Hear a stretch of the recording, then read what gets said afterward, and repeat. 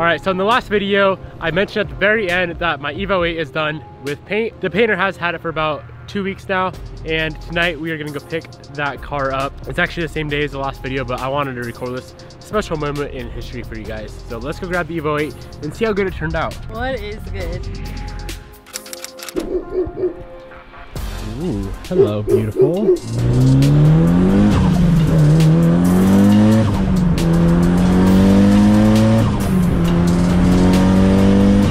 All right guys, so we got the car. There are a few little things on it that I'm not completely happy with, and here in a second I'll show you. Sorry I couldn't show you guys last night. It was completely dark out and the car wasn't in the garage or anything when I showed up there. So yeah, let's get back to the house, and before we get to work on the Evo 10, Bobby's Evo 10, I will kind of show you guys a few things on the car, show you guys how it turned out.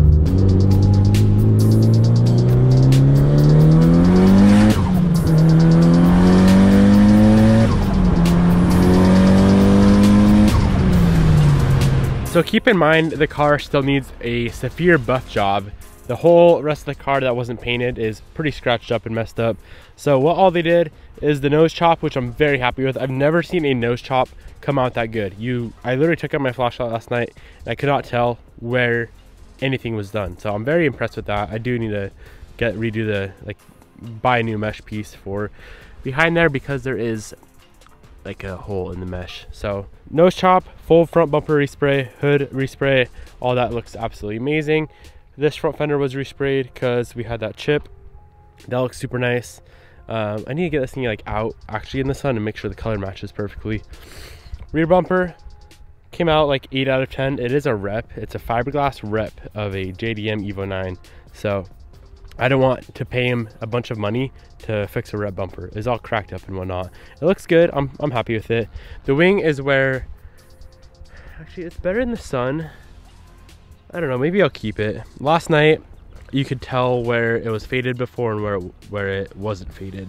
The actual carbon fiber was faded. And if I knew it wasn't gonna look perfect, I would have just bought a new wing for this car. But honestly, in the sun, it's not bad. Can you guys even see that? Probably not. I don't think you guys can even see it, so I probably shouldn't be complaining. And then the trunk was re-sprayed as well. I don't know how did he pop that badge off or just paint around it? I don't really know. We had a bunch of damage right down there and it came out perfectly. So yeah, the car still needs a ton of work. Full cut and buff on the whole thing. Got to weld in that muffler, the HKS muffler. Fix all the trim on it, new wheels, new coilovers, maybe a motor build in the future. We'll see. It's already 2.4, but I don't know, maybe I'll change it up. But yeah, let's head down to the shop and get busting back on the, I almost said abandoned Evo 10, back on the blown Evo 10, Bobby's Evo 10.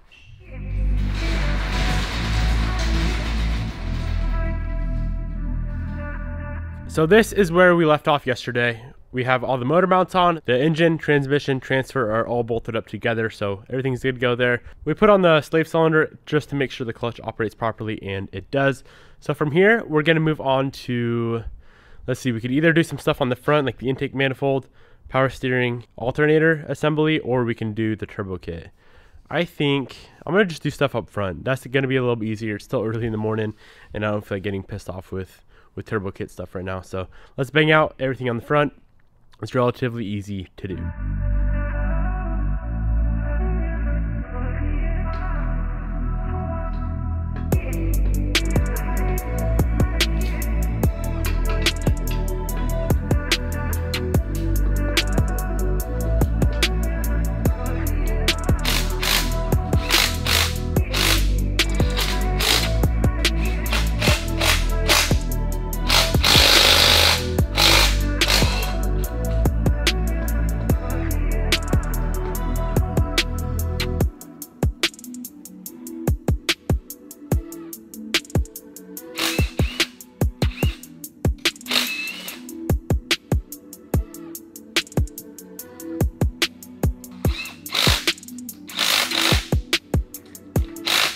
All right, we got a lot of the stuff up here buttoned up.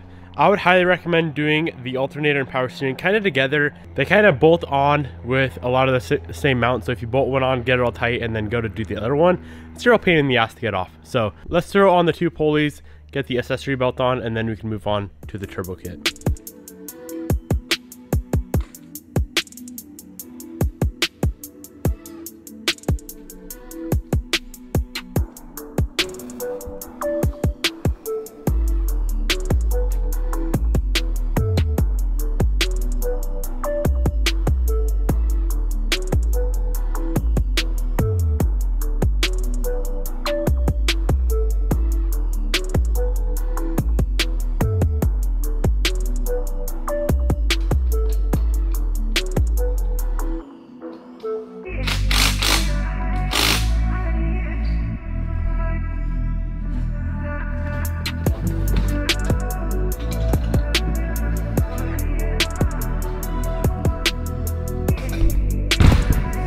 before we mount the turbo, we have some serious work to do.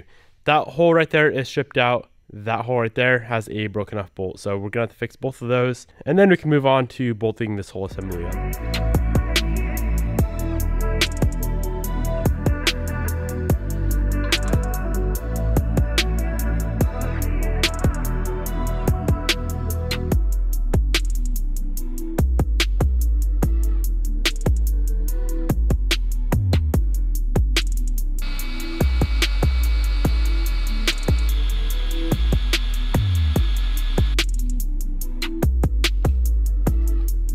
Let's clean up this giant disaster we have from drilling out broken bolts, and then we can move on to getting the turbo and manifold onto the car.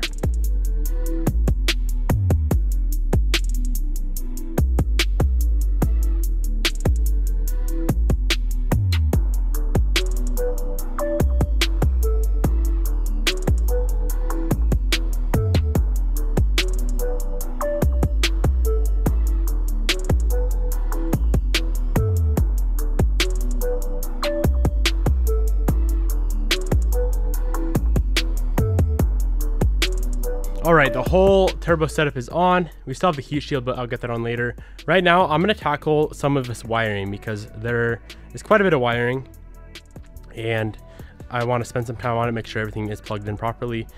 So yeah, let's get after that, and then from there, we could probably do like the downpipe. We still have to do some of the coolant lines over here, the shifter linkage, and what else?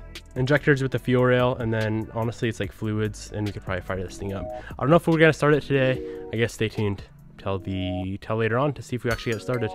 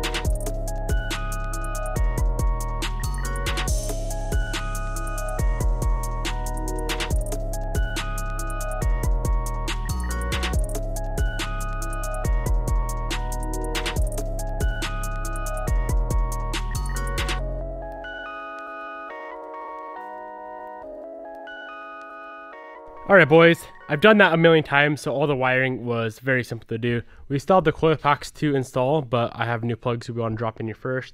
So I'll do that later on when we're finalizing up like all the oils and whatnot. What we're gonna move on to now is the downpipe. Downpipes are never fun, especially on Evo 10s.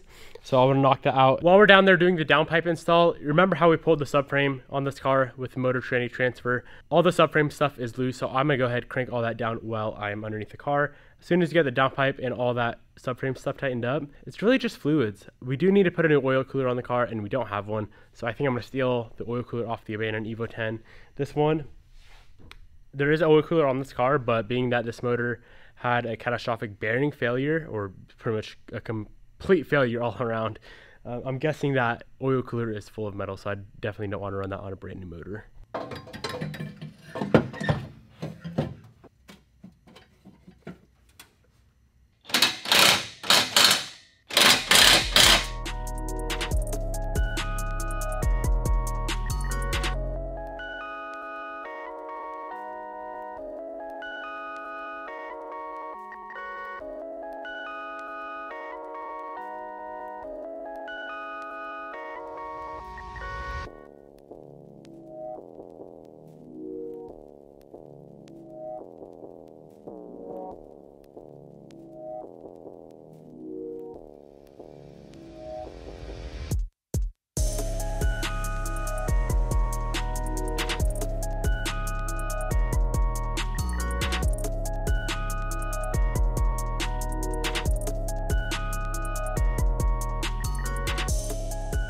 all that is really left is all the fluids and the oil cooler swap, drain the tank, put fresh gas in here. I know Bobby, of course, really wants to be here for the first startup of her own car. So guys, I'm gonna go ahead and wrap up today's video right here.